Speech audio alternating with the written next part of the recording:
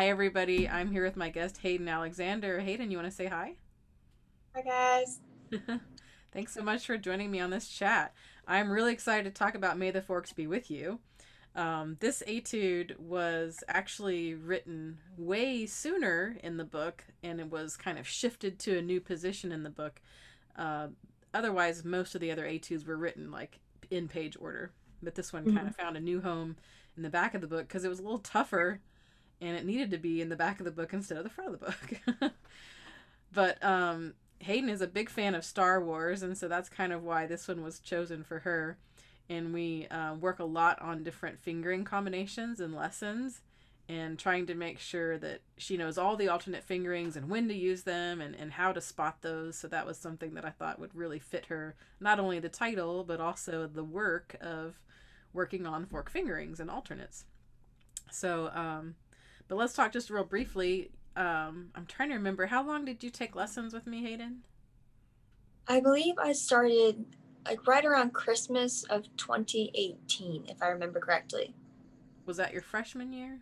No, it was my sophomore years because I had made the concert band and I decided, okay, next year I want to do better. And so my mom and I turned around and we immediately started getting lessons so I could start working for to do that.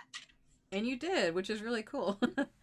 So Hayden just graduated, so she's done with high school now, finished with this crazy year, and like she just said, she was in at her school. There are three bands, and so she was in the third band. But this year, her senior year, she made the very top band, so that was a huge accomplishment. And she also made the honor band, which was a huge accomplishment, and a one on her solo. Right? You did that too, Mhm. right? Yeah. Yeah, big year. So I'm really proud of the progress you made. You really made some big leaps. Even this year, you made some big leaps, and it was a tough year to do that kind of stuff. So good for you. Pat on the back. Cute. All right, well, let's take a look at the music and we'll talk about some practice ideas. I'm going to share the screen. All right, so here's the May the Forks Be With You etude. And you can see here at the top that our main finger drills are the fork B. That's this guy. Going fork B to A sharp. A sharp's the same thing as B flat, so it made more sense to write the drill this way. Otherwise, you're looking at B natural, B flat, B natural, B flat, and that's very confusing to look at. So we start with fork and then we let go, and then we do the fork and then we let go. And the second finger drill, this one here, is E to D sharp or E to E flat, however you want to think of it, and that's this little guy. This one's a little trickier, I think, because you have to lift two fingers when you're going up. This one, you only have to lift the fork, right? So that's a lot easier. So both really good, challenging things, and I was really excited that I was able to fold both of those difficult things about the clarinet into one piece of music, so you can really work on both of those fingerings. For those of you with bass clarinets, keep in mind there is a low E flat version. So if you have a bass clarinet that only goes to low E flat, there's two in the back of the book that you can play. So this one and one other one, I can't remember which one. But this one only goes to low E flat. So any bass clarinet or any low instrument that has that low E flat could play this one. So you don't have to have a low C for that one. Um, let's see. I want to go through obvious things are the forks. I mean, you're going to run into a bunch of them, and the stars are your helpful guides here. So this first star, if you look at the very bottom of the page, shows you the fingering for the fork, and the double star shows you the fingering for the left hand sliver key or fork key. So when you see that single star, it's the low B natural, and when you see the double star, it's the D sharp or the E flat fingering. So that's hopefully will help as you go through this.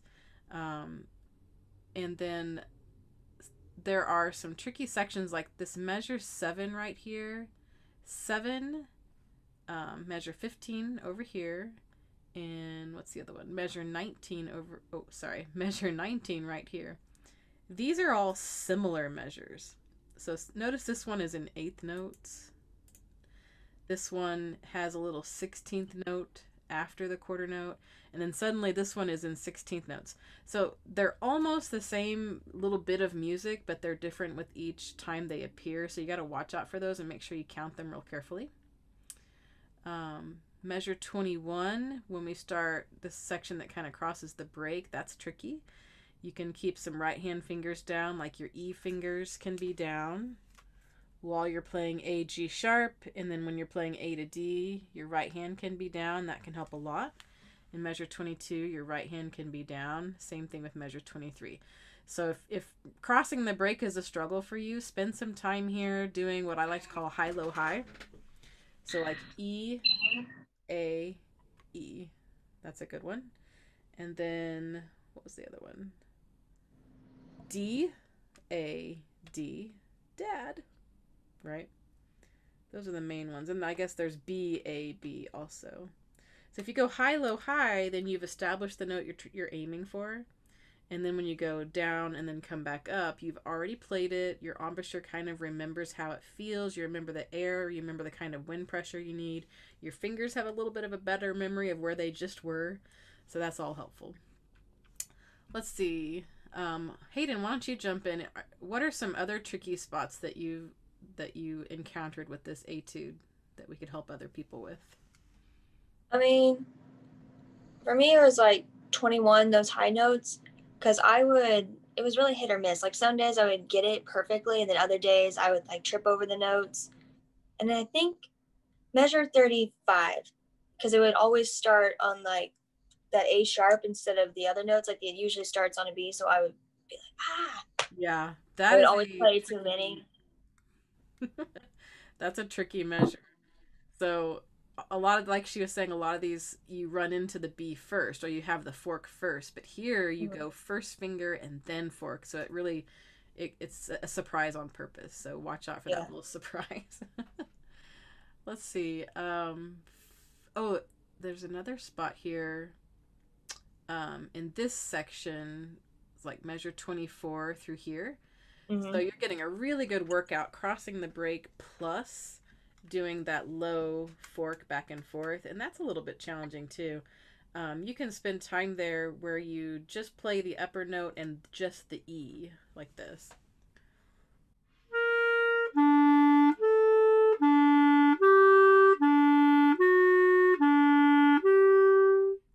And then you can do it where you extend the upper note.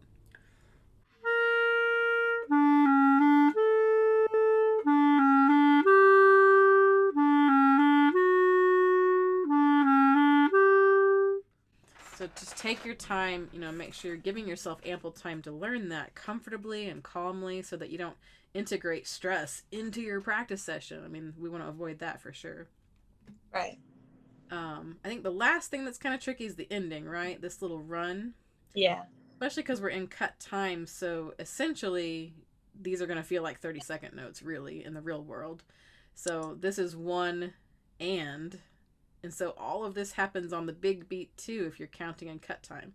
Of course, when you're learning cut time, I always encourage people learn it in 4/4 first, and then you can always speed it up and get that cut time feel. So counting in 4/4, it's just 1, 2, 3 E and a, 4 E and a, or 3 T te ta, 4 T te ta, depending on how you count. But you can do things like 4+1 practice. So you'd go 4 notes plus 1, and then you take a break, and then you start on that E again and go 4 notes plus 1. You can also do things like swinging the rhythms where you play long, short, or you can do lots of combinations of that, like long, long, short, short. And there's, many combinations that you can do when you start to do the longs and the shorts. But that's helpful. But notice that it goes up a scale, like an A minor scale, but then it's like quasi chromatic here towards the end. So you got to watch out when it changes on you. And then the big pointer at the bottom of the page, it's a very simple pointer, but play all of the accents with great purpose. That way they'll really jump off the page. And if you give them a little punch, the notes around it, if you play them a little bit softer, then the punched out notes will come through even more. Do you have anything else you wanted to add to it, Hayden? Not really. I just think it's a really fun piece to play. I can remember you gave us the book and the music right as COVID started. And so I can remember my family was actually in Florida when it all happened, just sitting in the beach house playing this song because I had nothing else to do. I forgot about that. Yeah, you went to your Florida trip because it was right before spring break. Yeah, it was spring break for me at Yeah. least.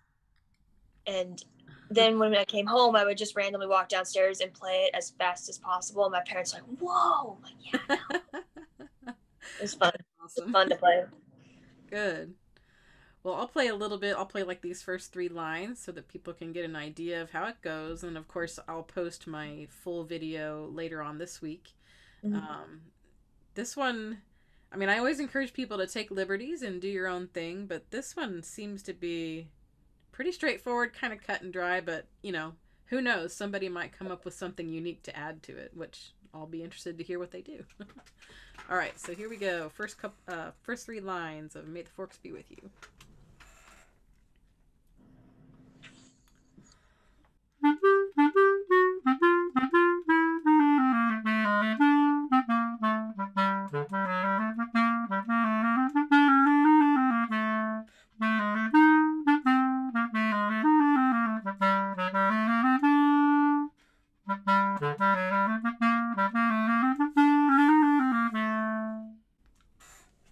There we go. So we got the idea of it. I tried the best that I could to try to mimic the Cantina band. Yeah. I did the best I could. But mostly it's just kind of, catchy with the syncopation and kind of fun to play. All right. Well, I think that's about all I wanted to say about the music. So Hayden, do you want to talk a little bit about what you're going to do next year? Well, next year I am attending, well, actually, in like 2 months, I'm attending OSU and I'm majoring in multimedia journalism. I'm also thinking about minoring in poli-sci and history. And then I'm currently like working on my auditions for the OSU marching band. And all that is just a fast piece and a slow piece. And so I'll probably get results for that soon. Gonna Okay. record sooner or later. That'll be fun. I know that you are still deciding, so OSU it is, huh? Mm-hmm. Yes. Nice. All right, well, that'll be exciting. Sometimes it's just nice to have that decision done because it's like, okay, Yeah. now I know where I'm going. I gotta do all the other stuff. Yeah. And I think Hayden Rhodes is also, yeah, he's going to go to OSU too, so Mm-hmm. you'll probably see him there. Well, Hayden, thank you so much for doing this chat with me, and I wish you all the best for next year. And of course, keep in touch. If you need anything, or if you know, want somebody to talk to, or you want to get back into some clarinet, it'll always be there for you. And I think you'll have a lot of fun in the marching band too. They have a lot of fun there. All right. Well, thank you, and everybody, I will see you next time. Bye. Bye.